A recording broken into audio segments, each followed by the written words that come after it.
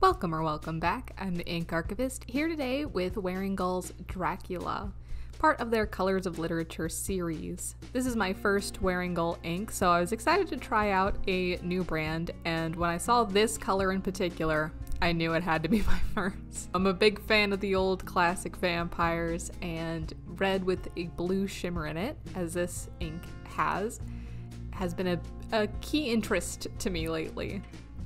So it comes in a box with a wraparound red label and a silver embossed label. And then inside of it you get this card that has a little sample of the ink and then the Pantone, which is quite convenient.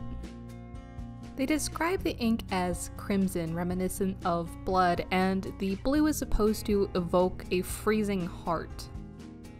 Now while you can see that brilliant blue shimmer very distinctly on these splatters, it is a lot harder in the writing to detect it, and it seems to come out in more pools of ink rather than in a lot of the writing, which we'll see later. Apparently it's kind of notoriously hard for red with blue shimmer to show the blue shimmer because of that heavy contrast between the colors.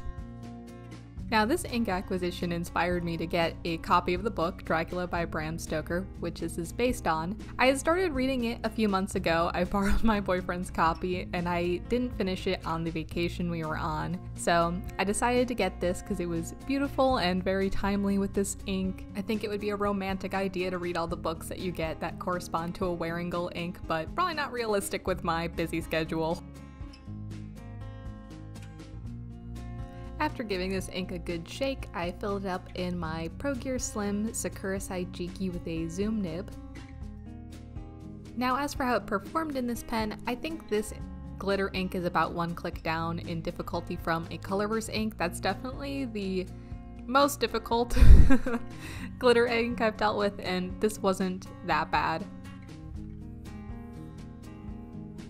So now I'll move on to the swabs of this ink. So we have Tomoe River Paper, HP 32, Apica, and Rhodia. This ink has low shading and a higher dry time than normal inks, but I did think it had a pretty good flow for a shimmer ink. I noticed they tend to be a little bit drier. Now on the Tomoe River paper, you can see that dark outlining on the top and in the middle bottom there, but still no sheening and not really a lot of shading. It performed pretty well on the other papers as well, but I will note that there was bleed through and show through on this, but it was pretty minimal. I did like how this ink performed on all 4 papers, with the exception that Rhodia was the worst, having a little bit of spread on there. So next we'll move on to the notes I took with this ink and the readability. I'd say this is a 7 at minimum. It's a pretty dark ink. I actually thought it would be darker, but definitely readable for most people. And you can peek that there are some places with heavy blue shimmer, but other than that, it's hard to detect. Next we'll get into the writing sample and comparisons. I'm starting with a Hokuro 2.0 nib.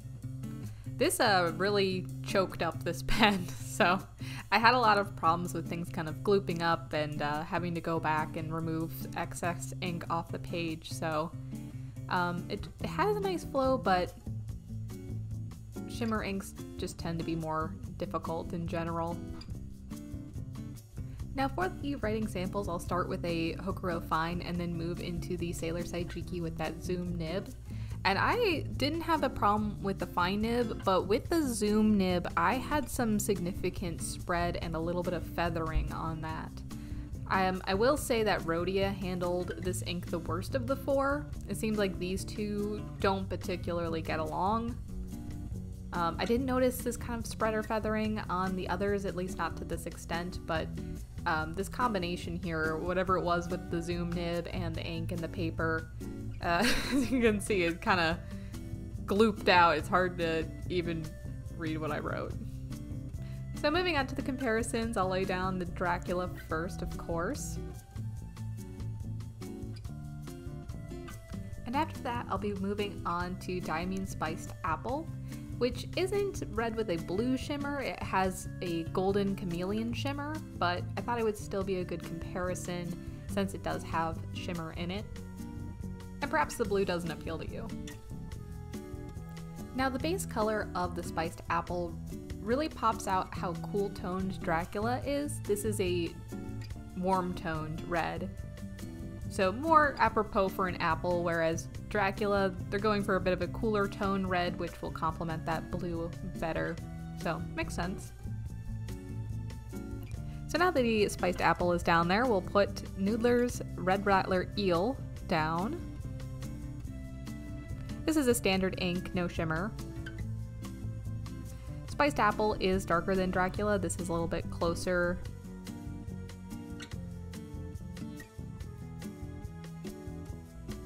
And then the last comparison I have is Irizuku Momiji, which is a pinky red. Probably the closest of the three to Dracula here.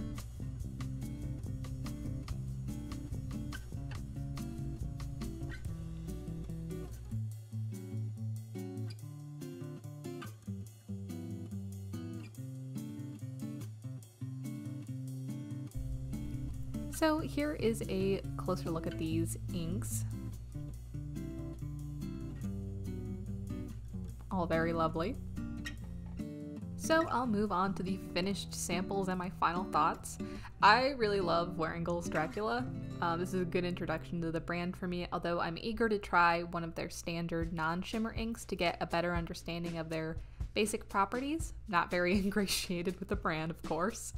And I'm excited to try other reds with blue shimmer. I have been kind of on a tear acquiring them, so if you want to see more of that, perhaps subscribe. And thank you for joining me, and have a good one. Bye!